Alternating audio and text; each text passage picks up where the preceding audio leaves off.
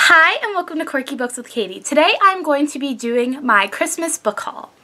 So before I start, I just wanted to say that December 25th is my 2-year anniversary here on YouTube, and I wanted to thank all of you guys so much just for watching my videos and for keeping up with me. I appreciate it so much. I'm so glad that I joined this community 2 years ago, and I wanted to thank all my friends that have supported me in this. And second, I got new filming lights for Christmas, so hopefully this video looks a little brighter. I'm still filming at night, but I'm going to play around and see if these filming lights can help increase my video quality. So now I'm going to get started with the books I got for Christmas. The first book that I got is Slammed by Colleen Hoover. This book is a new adult about a girl who moves to a new town and she gets a love interest, and it's centered a lot around slam poetry, which is something I really enjoy. I have already read this book and it is one of my favorite books of the year, and whenever I read a book I really like, I always want to own a physical copy of it, so I'm very glad that I got a copy of this book for Christmas. The next book that I got is Snow Like Ashes by Sarah Rosh. This is a 2014 debut novel. It is a fantasy about, I think, different kingdoms that are based on different seasons. I've heard a lot of really good things about this, and I have been getting really into fantasy lately, so hopefully I will enjoy this book.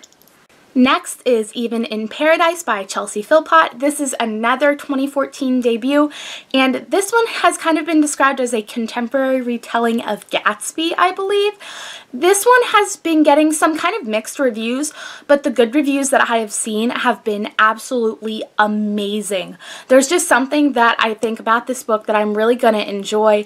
I might save it to read in the summertime, or I might read it soon. I'm not really sure, but if you've read this book, let me know what you thought of it in the comments down below, because I really want to know what you guys think of it. Next is Love Letters to the Dead by Ava Delara. This is another book that I read this year and absolutely adored.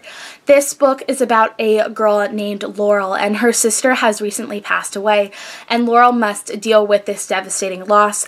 This author, I believe, was mentored by Stephen Chbosky, so a lot of people compare this to Perks of Being a Wallflower, and I just love this book so much. It was a very honest and realistic depiction of grief. And the last book that I received for Christmas is The Blood of Olympus by Rick Riordan. In case you guys did not know, this is the last book in Rick Riordan's Heroes of Olympus series. I'm really sad that I haven't read this yet, and this series means so much to me because I have been keeping up with the character of Percy Jackson since I was in 6th grade. So I'm really excited to see how the series ends. I haven't heard the best things about this book, so I'm a little worried, although I'm sure I'm going to enjoy it because I love Rick Riordan. So even though I only received those books for Christmas, I also received a few other bookish related things that I'm going to show you guys. Now, the next few things I'm going to show you guys are actually adaptations. The first is BBC's version of Persuasion by Jane Austen. I really love Jane Austen, and BBC really makes some amazing adaptations. This one is obviously about Persuasion, and this one is a movie, and I have seen it and I really enjoy it. Next is BBC's version of Emma. This is my favorite Emma adaptation that I have seen. I believe have seen the version with Gwyneth Paltrow, and I've also watched Emma Approved here on YouTube, and I love that adaptation. This one, though, is so in detail and in depth and really stays true to the book. And last but not least is the Colin Firth version of Pride and Prejudice.